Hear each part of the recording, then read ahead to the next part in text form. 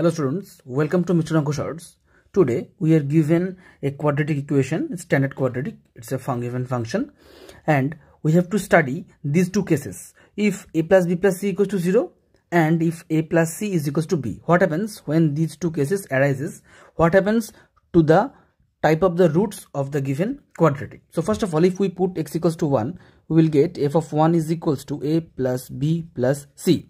Now if x equals to 1 is a root of the given equation, then this becomes 0. So in this case, x is equals to 1. Now for the second case, if we put x equals to minus 1, then we will get f of minus 1 is equals to a into minus 1 whole square plus b into minus 1 plus c, that is a minus b plus c.